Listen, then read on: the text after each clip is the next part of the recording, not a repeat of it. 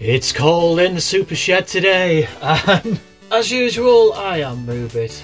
Welcome to the vlog slash first impressions video, I suppose. Yeah, I've just taken delivery of a new shiny thing. And the best thing is, Dean and Nick of Team Reflected don't know yet. I've been winding them up all day. Like the sending squee and woo and wee kind of gifts, and they're like, what? Oh, I've taken a delivery. What is it? I'm not telling you.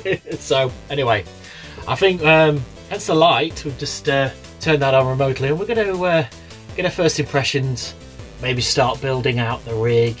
You know, there's bits still coming in the post, but yeah, let's go to the camera, shall we?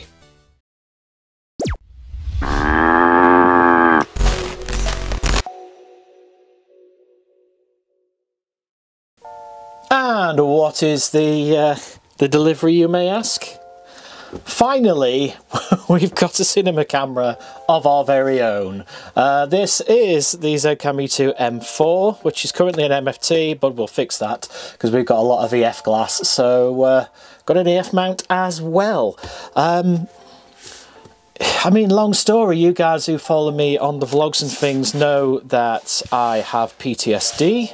And because of that PTSD and the shenanigans around it, I had to take 3 years off, including 3 years off from you guys.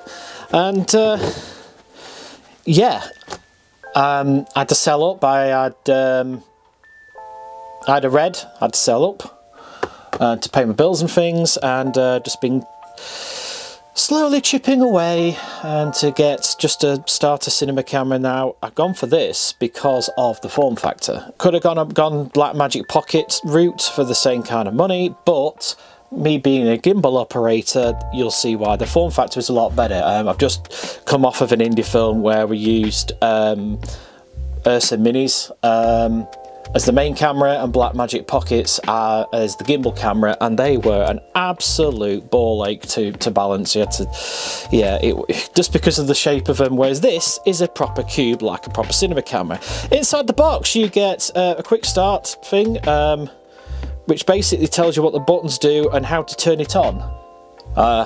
Alright, and then in Japanese, I'm guessing, or Korean. And then the usual paperwork and bump, and then underneath here, there we are.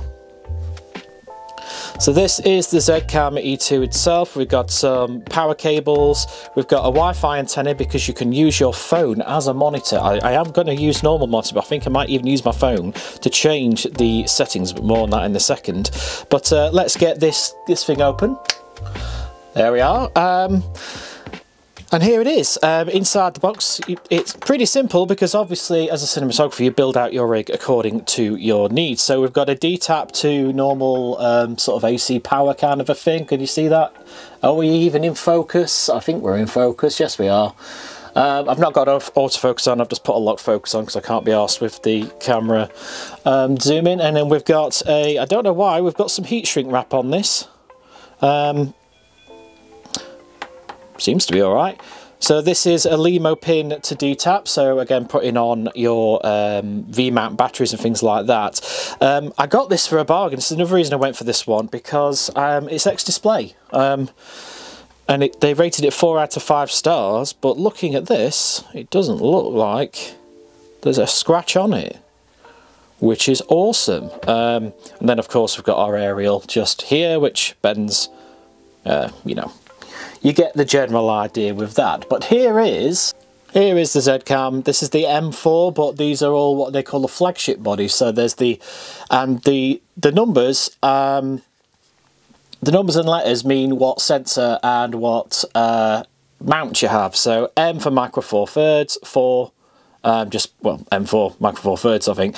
Then there's the S6, which is a Super 35 6K.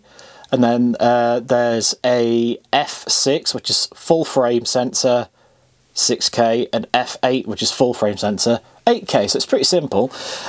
As is this thing. Those of you who use DSLRs and don't see cinema cameras, you see things like Reds and Aries and stuff. They are just cubes. I mean, they're a bit bigger than this, but as you can see, that is going to be perfect to balance, and it's actually a lot heavier than it looks. It's solid metal all the way around. It's a chunk. I like it in the field. So here we are. There's your Micro Four Thirds sensor.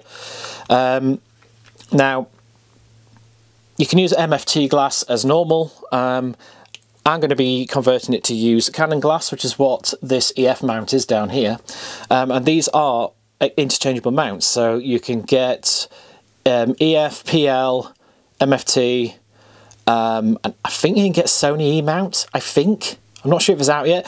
And you can also get, especially for the Canon one, you can get like one with an integrated speed booster.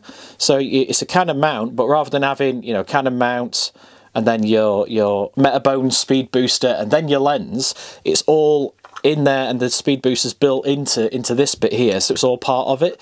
You can also get on those interchangeable mounts one where an electronic ND slides into the side of it, so there's lots and lots of options as you go. For now we're keeping it simple just for a gimbal camera, but you know, lots of mounting points all around the side. We've got flaps here. My fingers are freezing in the shed today.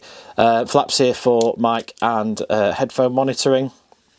On this side, it takes CFast cards, which F that. I ain't buying CFast card. So we're going to use an external SSD. Also, it's better for the workflow because you record straight onto the external SSD, unplug it, plug it into your computer, just edit straight. Hopefully, be able to edit straight off the drive, unless this does it in a weird format. But we'll find that out. Programmable function buttons on and off, and then on the back, there's your professional plugs right there. There we go. So that's for your Wi-Fi antenna we've just seen. Ethernet cable. You can link these up and you can use them as webcams for live streaming and things, which is another thing we're going to be doing. USB-C. Oh, I think that's for updating as well. You can update this firmware via Ethernet. USB-C. So again, putting in your external drives. LEMO power. 2 control ports there, an XLR mic port, such as a mini XLR. So if you've got full-size XLR, you're going to have to use a little adapter just to make it the full size. Remote trigger and an auxiliary 12 volt. And then we've got various screws along here for screwing in things like, I'm about to say DTAP then. V-mount battery plates you can get for this. At the moment, this is a Sony MPF battery. You know, these things, which is, I'm going to keep it like that. You can get them in various sizes. So you can get a big chunk of a one there. That's about 20 quid, and that'll run a Z-cam for, I hate saying Z-cam, being British, I want to say Z-cam, but Kinson has said it has to be pronounced Z, so there you go. This will run a Z-cam for about 3 to 4 hours. You know, if you're in a pinch, you can use these smaller ones. That's about 20 quid, you know? So, and we've got loads of Sony MPF batteries knocking about because our lights take them, our monitors take them, so, you know, it just makes sense. Another reason why we went with the Z-cam. Full-size HDMI port, of course, for monitoring and things. And then plenty of mounting points all around it for attaching stuff. Now, I've got a cage coming, one from Small Rig, and one from Condor Blue. Shout out to Condor Blue, they've been very, very cool. Not paid by them, not sponsored by them or anything like that, at least not yet. I'm working on a sponsorship deal so I can get you guys some discount codes and things like that, so bear with me on that. But yeah, I think we should get the old E-mount installed, which is here. So we'll put the actual brains of the camera to one side. Whoop. Very scared of this knife. There we go. I took out, I don't know if you can see that, but I took out part of my finger with that knife because I slipped once. Way too sharp for me. Oh, okay, so you get inside the box, hopefully it's not too shiny for you. Inside the box you get a screwdriver, you know, a hex screwdriver, so that's pretty nice. Nice one, Z-cam. That's actually a nice little addition. We've got our paperwork just here. We'll read that later. And then inside here, yeah, here we go. get rid of the box. We have got our Canon EF mount. Slot on the side. Let's give you a closer look at this. So we've got a slot on the side. This is where I told you about the END can go in here, the electronic ND filter. It's a locking thing, so those of you who just are used to DSLRs and things, you might not have seen this, but you can put the lens in and it locks it in place. So, well, locks it in place that way. So that's quite nice. And it's just a, you know, standard EF mount thing. And as you can see, it's just 4 screws which coincide with 4 screws here on the front of the Z-cam, and then you just lift this out, lift that back in, and away you go. So I'm going to get on with that and then start building stuff. I've got another board off here, and we've got monitors, we've got mobile phone holders, we've got you know, various attachment points. You know, you can build this out however you like. Top handle. So I've got ball heads. So I'm going to get this built and see.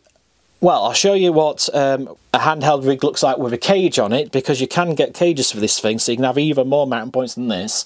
And then we're going to see if we can get it balanced on the gimbal and go and get some footage with it once lockdown finishes. Unfortunately, Bojo has said that lockdown is going to carry on in the UK until the first week of March at the very least. So we actually can't leave the house to go and use this thing.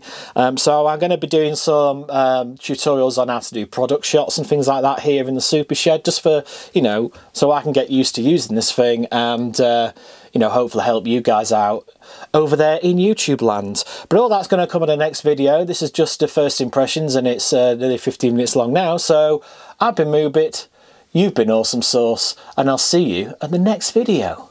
Ta-ra! Wash your hands, wash your hands, wash your hands. Wash your hands, wash your hands, wash your hands. Wash your hands, wash your hands, wash your hands. Wash your f***ing hands! I like to move it, move it.